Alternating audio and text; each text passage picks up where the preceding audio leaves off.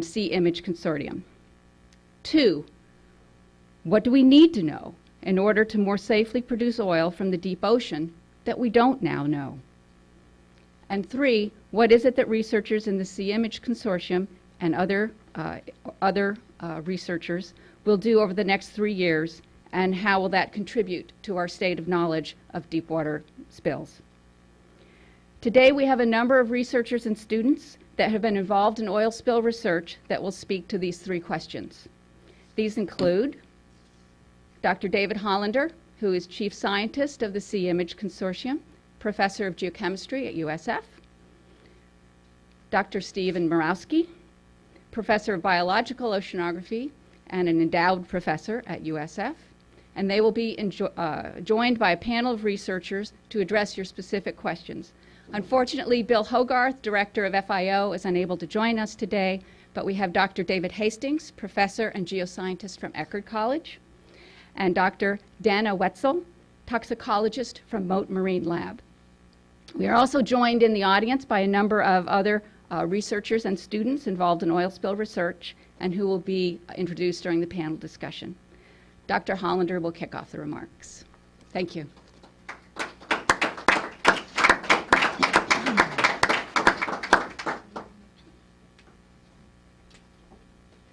No worries about the cane. It's safe here. Again, thank you very much, Dean Dixon, Provost Wilcox, and Representative Castor. You did a heavy lift to help us with executing the plan to get BP oil, so we are still eternally grateful.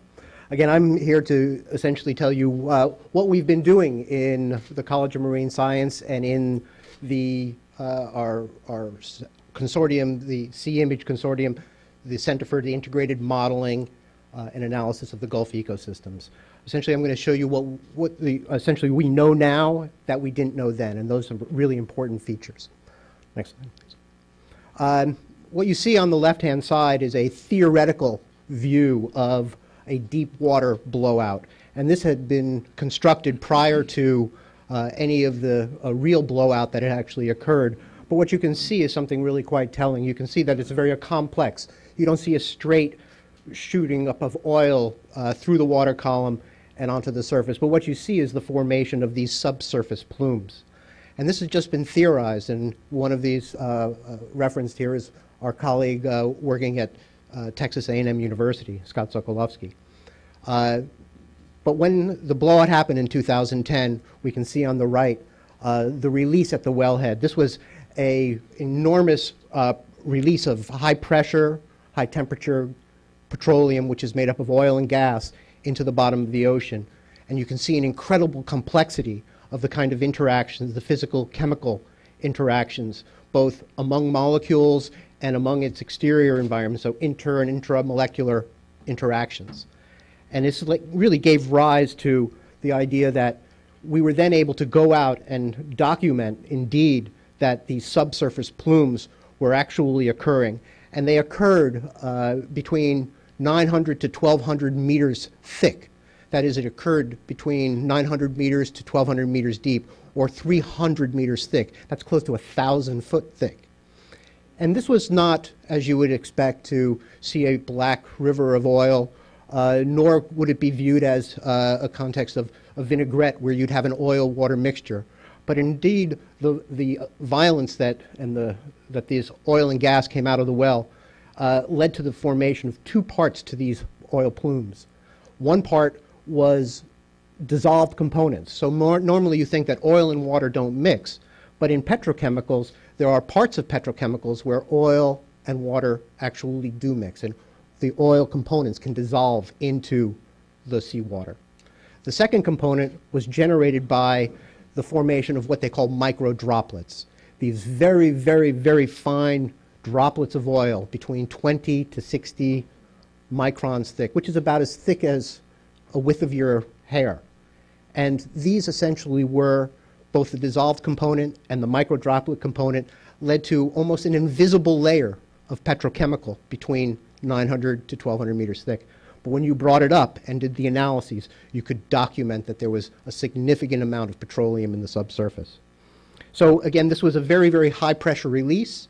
And some people have made the analogy that it was like an aerosol can, where the gases would collide with the liquid to form these micro droplets to give a fine mist of these fine components of the petroleum.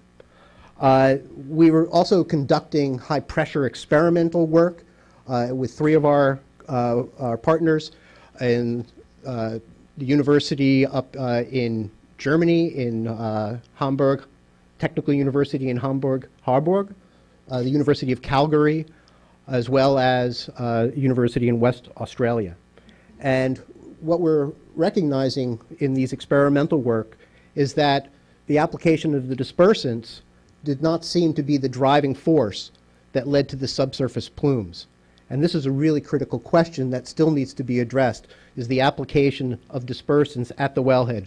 This was the first time in history that that had ever been done, not based on scientific evidence that it would actually occur. Remember, these are extremely high-pressure environments.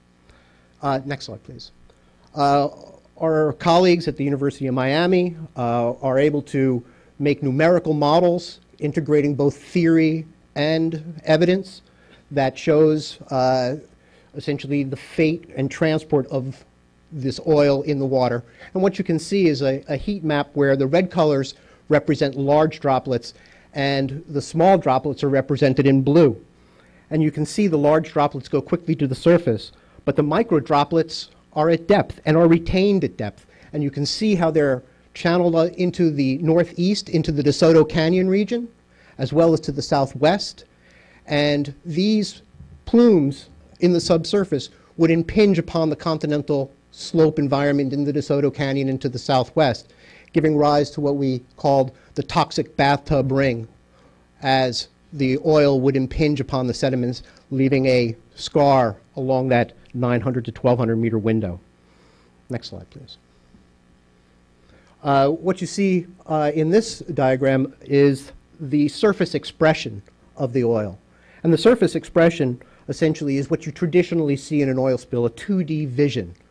And indeed, satellite imagery or satellites can be used, aircraft can be used to create these snapshots of the extent of surface oil coverage. Oh, because it is dangerous. Surface oil coverage. The extent of surface oil coverage was up to 68,000 square miles, essentially the size of Florida. Our researchers in our consortium, specifically Xuan Minhu, who is in the audience, has been working on not only creating these images, but developing numerical algorithms to look at the thickness of the oil, which is quite critical for ultimately determining the quantity of oil on the surface, which is really important for oil spill response strategies and how the federal government and industry are addressing the issue of oil spill response. We can have the next slide, please. So you see the surface oil coverage, and you had the sediment, the plumes in the subsurface, but we had this quick realization that there was going to be a bottom of the box as well. In other words, the sedimentary system. And so we developed a vision for how to sample in and around the Deepwater Horizon oil well blowout, as well as in regions to the northeast, up towards the coastline and to the southwest. And we utilized an instrument called the multi-core, which you can see on the left-hand side on the top right, which is a spider-like device, and you'll see it on the boat, on the Weatherbird. And that device can capture sediment cores in the Gulf of Mexico, and importantly, retain the surface of that sedimentary core, which is quite critical for recognizing the most recent points of deposition. On the right-hand side, you can see an actual core that was collected in February of 2012. Essentially, what we're able to do here is you can see how a sedimentary layer, which essentially is associated with the timing of the Deepwater Horizon. Typically, sedimentation rates in this environment are 1 millimeter per year, but we can see that sediment associated with the blowout is essentially now in this instance 5 centimeters thick, essentially being deposited extremely quickly. This site is not extraordinarily close to the Deepwater Horizon blowout. This is a site that's located 60 kilometers to the southwest, and you can see very clearly that the response is very broad in a regional context, 60 kilometers being the distance between either here in the Tampa campus or here in Sarasota. Through the, what we're able to do is essentially utilize those sediment cores and slice them very finely and conduct chemical analysis of them and biological analysis to interpret what their origin is. And from that, we were able to recognize something quite important, that we were able to recognize oil, dispersant components, algal components, and clay components, all in that horizon. And we developed a model for how could all of this material make their way down to the sediment surface so effectively, so quickly, and accumulate in a very, very broad region. Next slide. What we were able to discover is a process which was called the flocculent dirty blizzard, or others have called it MOSFA, marine oil snow sedimentation and flocculent accumulation. Essentially what it does is it links the clay minerals, the algae, the oil and dispersant mix, and they are able to bind together and be ballasted to sink to the bottom. During the Deepwater Horizon blowout, there were a number of response strategies that were used for surface oil mitigation. You had burning of the oil, the application of the dispersants, and importantly, the opening of the Mississippi floodgates and diversionary channels to push water offshore, to push water out of the marsh to preserve, as a priority, these really sensitive coastal environments. But with this flushing of the Mississippi to the offshore came clay minerals and nutrients. And these clay minerals and nutrients interact with the oil and the algae, and algae that is growing with those nutrients in the presence of oil and dispersants expressed a stress response, and they secreted a very gooey, slimy material that is not so pleasantly called sea snot. But it's very sticky. And the oil mineral aggregates, the dispersant, the dead algae, live algae, anything that was in the water column would stick to it and sink like a stone and accumulate on the ocean floor. And right now what we're trying to determine is really the role of the response strategies, the role of unexpected consequences of trying to save one part of the environment which ultimately can have an impact on the other. And this is a question of choices. This is a question as a responder of doing the least amount of harm and the trade-offs that are involved in that. And this is part of that equation. Next slide, please. We've continued our work in the sedimentary system. And what you see here is a perspective of surface oil coverage on the left-hand side, and on the right-hand side, a map of sedimentary oil coverage. And what we can see on the left is, again, that standard view of how widely distributed the surface oil was. And again, it covered 68,000 square miles of the Gulf surface. And on the right-hand side, we can see that, and this is taken from 2012, that there is an offset both temporally and spatially relative to the surface oil expression. And that does reflect that sedimentary process, that flocculent blizzard, dirty flocculent blizzard process of settling, and then this gradual migration of that material from the continental shelf and slope down to the deep depot centers. Collectively in this square, we've made estimates that anywhere between 4 to 10% of the liquid oil released is actually located in the bottom and having effects on the biota, namely the small organisms that live into the sedimentary environments. It's caused some of them to decline in density tremendously, 80, 90%, and in some cases to die off completely. Some instances the recovery has occurred and the bioturbation and the worms are back in the sediments, but in other locations they have still not arrived. And so there's other consequences to the sedimentary oil deposition besides simply the small worms, but actually larger organisms and fish specifically. Next slide, please. On the left-hand side, you see what they call a histogram of the distribution of compounds in the oil. So on the gray side is essentially a characterization of the crude oil. And on the right-hand side of that graph is samples from red snapper, from the livers of red snapper. And one can see that the histogram of those contaminants that are isolated from the liver of red snapper essentially are identical, an incredible similarity, resemblance to the crude oil, really documenting that crude oil is actually making its way into the food web and into important recreational and commercial fish species. Next slide, please. To really understand how these large organisms, in this instance fish, are affected, and what are the different vectors, how is oil actually making its way into the upper trophic levels, one needs to study an array of fish that have different life habitats, different strategies for living. And you can see on this map that in this instance there's 3 species: the red snapper, obviously in red, the king snake eel, which is endears itself to some people, not all people. That sample is about 8 feet long, and any longer we would all go running and screaming away. And the golden tilefish. And each one of those species has a different strategy. The snapper gets their food from the bottom, a benthic-dependent fish. The king snake eel, they lie on the bottom, and they also get their food from the bottom. And the tilefish, the golden tilefish, which can grow to 22 pounds and 3.5 feet long, make these large burrows in the sediments, and they're constantly cleaning house.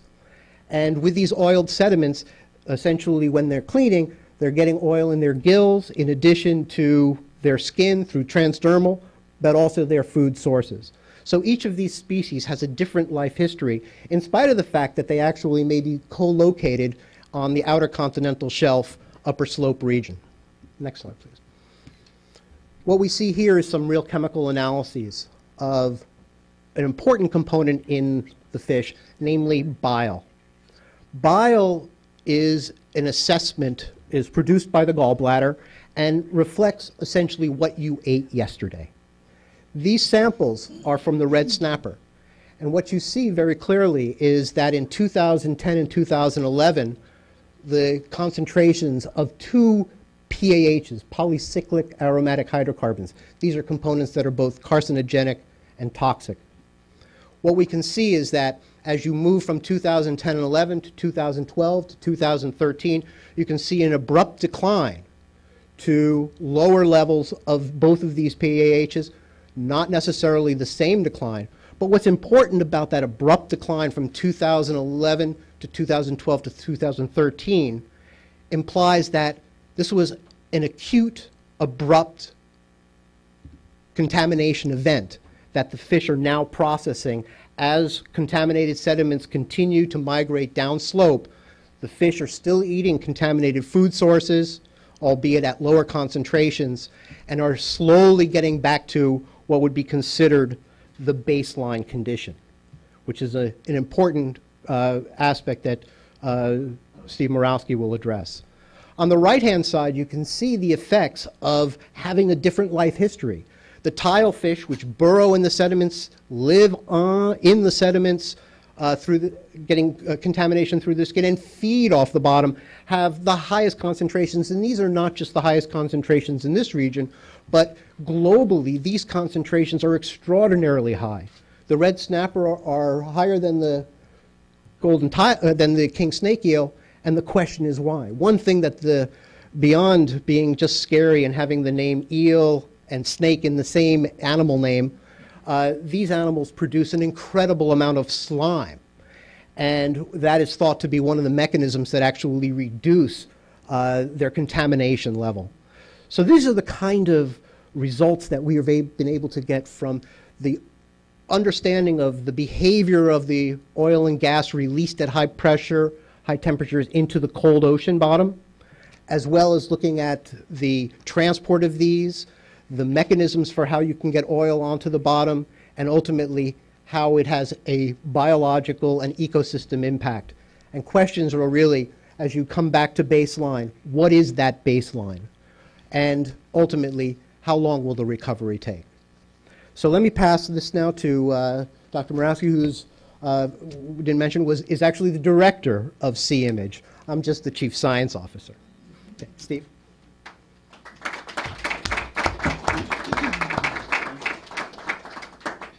Thank you, David. An excellent job reviewing what is an enormous amount of information. I, too, want to thank Representative Castor for being here and being such a stalwart champion for our research, Provost Wilcox and Jackie Dixon as well. They've made our job concentrating on the science so much easier. So my part of this is I want to address the two remaining questions that Dean Dixon talked about. Number one, what do we need to know? And that is, as a society, what is it about the deep, cold ocean and ocean drilling that is ever more deeper in the Gulf of Mexico in order to advise policy and response efforts for the oil spills of the future?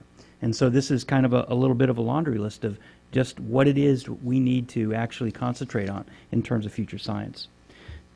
One of the major aspects that was mentioned by Representative Castor and also David is what are the baselines of contamination in the sediments, in the water, and the biota associated with the nearly 4,000 oil and gas rigs that currently exist in the western Gulf of Mexico. It's ironic that given all the research that we've done since this spill, there was very little to no baseline data for so many of the important natural resources of the Gulf. The closest study that we could find occurred 2 decades ago and 300 miles west of the Deepwater Horizon oil spill. That, frankly, is unacceptable in terms of trying to understand the impacts of an event like this. As Dr. Hollander noted, we're trying to study the baselines at the end of the event rather than the beginning of the event. And so we can see the reduction in the toxicity of oil on the bottom in the sediments and in the fishes, and that may give us some ideas about baselines, but it would have been much easier and less expensive for us to have collected those data in the first place. So clearly, trying to focus this industry on collecting baseline information not only for the existing facilities but also new and proposed facilities would make this job infinitely easier. Secondly, how do the depth of the water and the specific oil composition affect the efficacy of response mechanisms? By that I mean the Deepwater Horizon was a mile deep and it was Louisiana sweet crude. The industry now has routinely drilled wells in 2 miles of water in different formations, and different formations have different oil compositions, like the gray bars that Dr. Hollander talked about. So if an accident happened in 2 miles of water depth with a Louisiana sour crude, would we have the same playbook that we had with Deepwater Horizon? And the answer is probably no. We know that at 2 miles water depth, hydrate formation is much more problematic than in 1 mile of water depth. And as well, the formation of these microdroplets may be very much different with a different oil composition. So we need to know not only restudying Deepwater Horizon, but we need to know something about the families